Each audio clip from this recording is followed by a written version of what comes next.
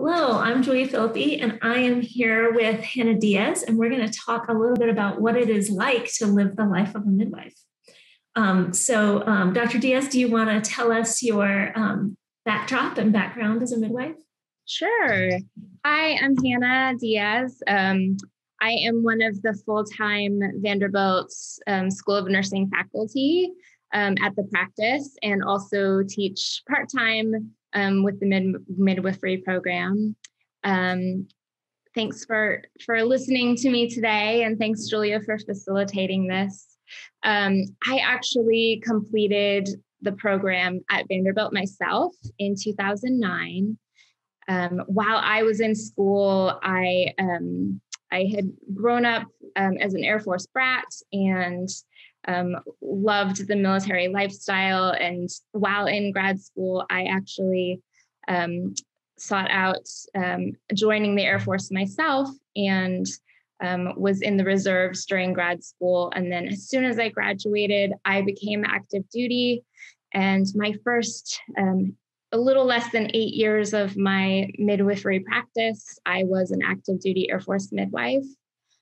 So my first experience as a brand new midwife was with the Air Force. It was a wonderful first job because it, as if you know the military, it's a really supportive community environment. So I felt very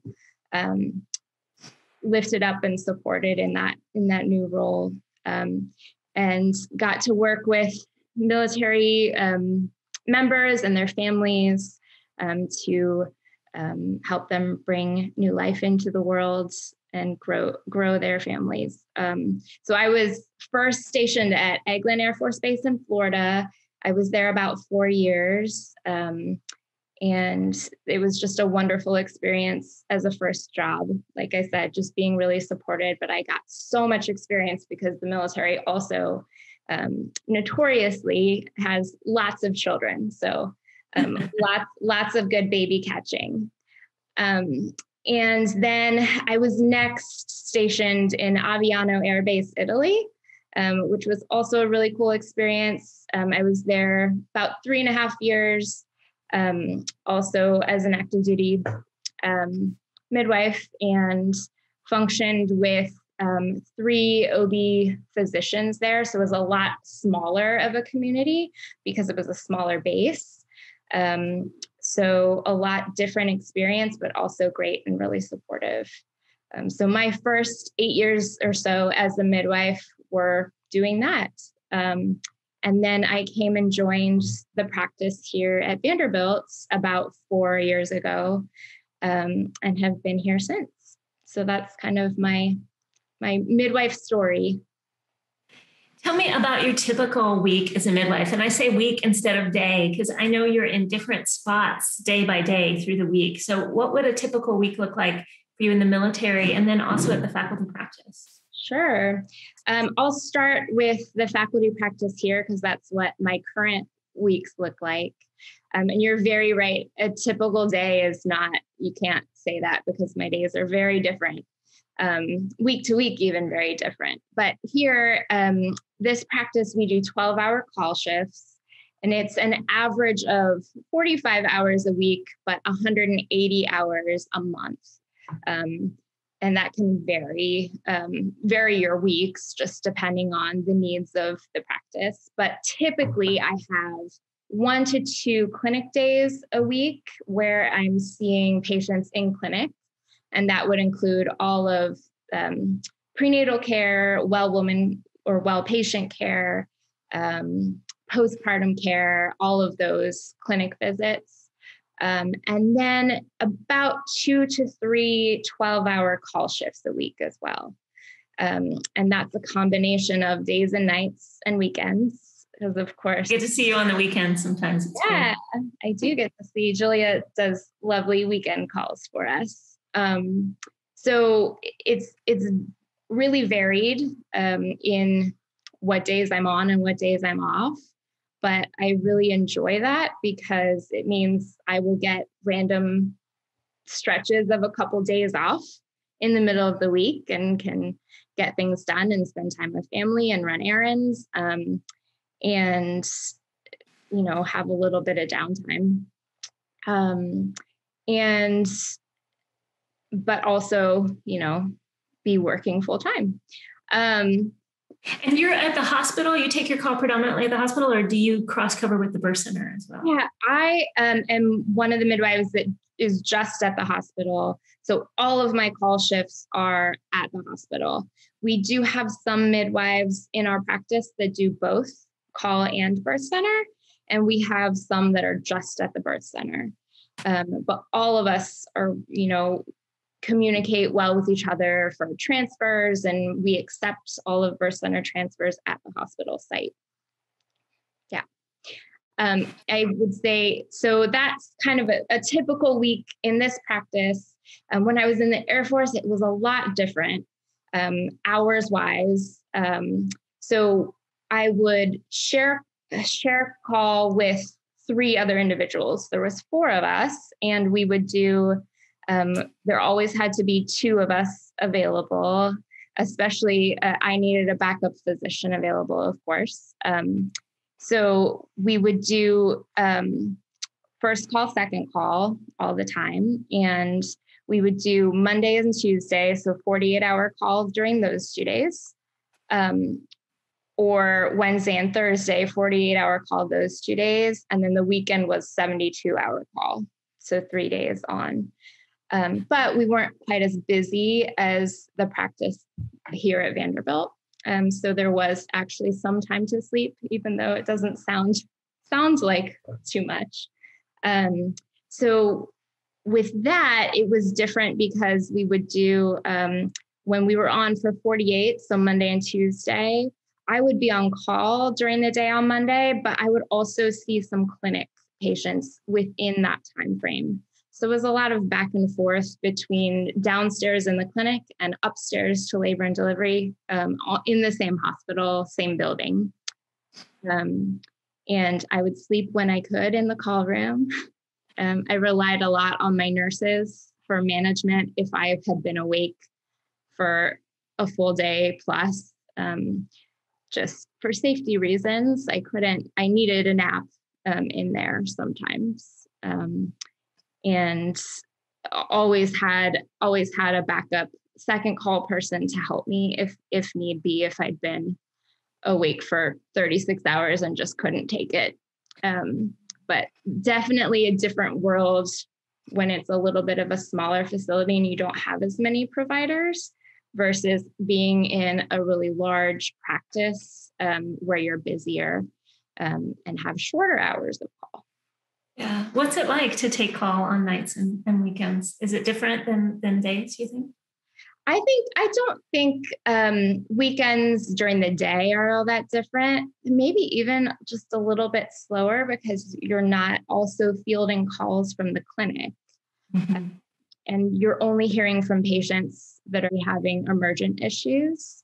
So maybe a little bit quieter weekend days. Nights are definitely different. I know, Julia, you enjoy night call. I enjoy night call also, but it's really tough sometimes because the lack of sleep is something you might not think about. I don't think I thought about that going into midwifery. Was not a thought that I wouldn't sleep. But there's something about, I think, taking care of people and just being in that moment that just gets your adrenaline up and keeps you going. I will try when I'm on nights, I will try to sleep in a little bit later that day. I'm personally really bad at taking naps, but I know a lot of people will try to take a nap before their night shift. I think that can be really helpful.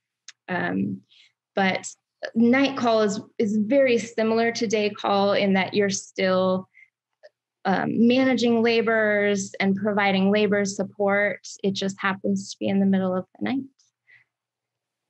So what's your favorite part of your life as a midwife?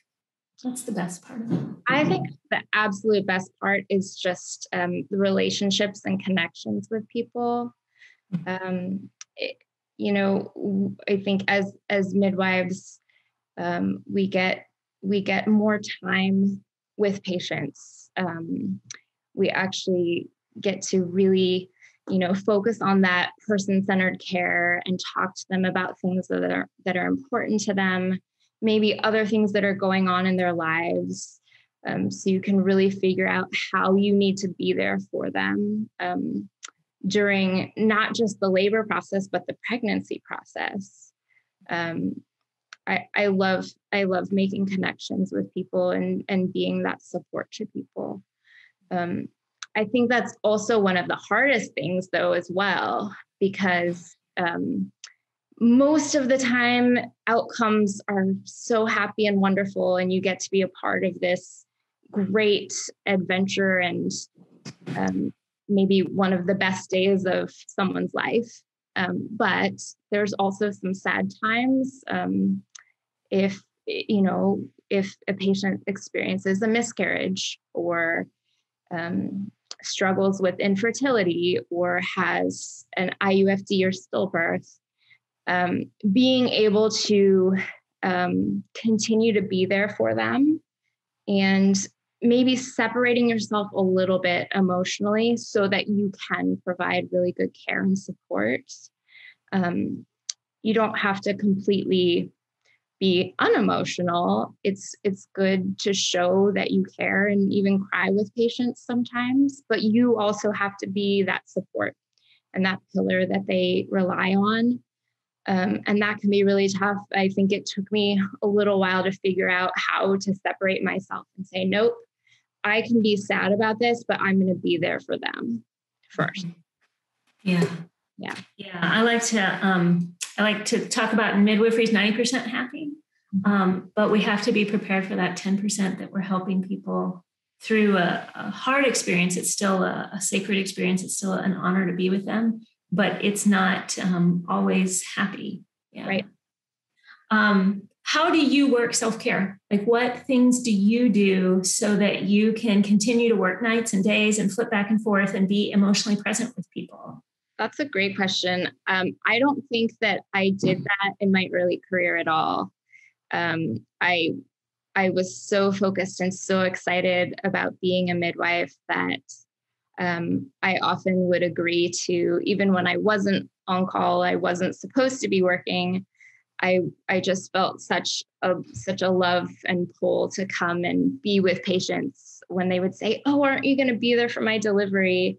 I'd be like, "Yes, I will." I would come in when I wasn't supposed to be working. And I loved those moments because I felt special bonds with people and wanted to be there for them. But I think it did take a little bit of a toll on me those first few years because I would come in all the time when I wasn't supposed to be there.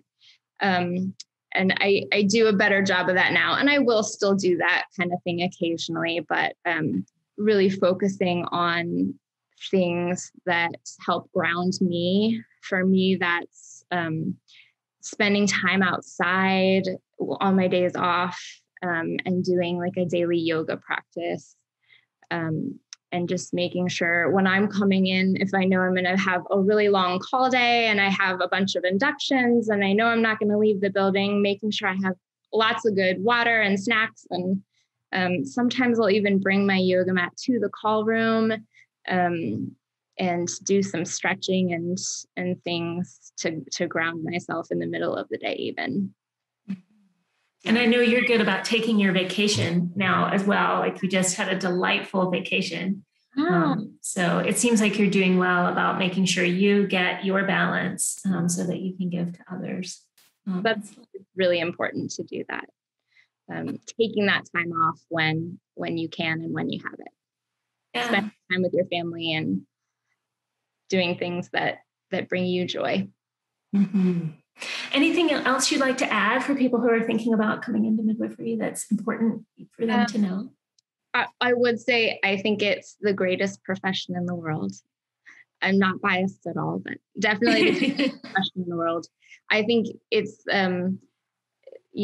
getting to create these connections with people and be there for people during such an amazing time in their lives is wonderful. I think one of the other things I want to talk about with being a midwife, something that took me a little while to help figure out how to balance time management. There's so many things to think about, especially when you're at the hospital or at the birth center taking care of laboring patients. There's a lot of other stuff going on too. You need to round on your patients or check in on your patients that have delivered the day before or the night before, help them with breastfeeding issues or ongoing pain issues, sending them home, making sure they have all the education they need to go home and they don't have concerns, dealing with phone calls from the clinic during the day or patients during the day that are not sure if they need to be seen or not. Then seeing those triages when they come in, helping them decide if they need to be admitted to the hospital or admitted to the birth center. And then figuring out if you have more than one patient, how are you going to manage being labor support for a couple different people at the same time? How long should you stay in a room versus go to the other room? So there's a lot to figure out there, but you will figure it out. But it is kind of a tough thing to do, to figure out that time management. And you've always been in pretty high volume sites. So that's always been a juggle that you've had. Well, it is lovely to talk with you. Great.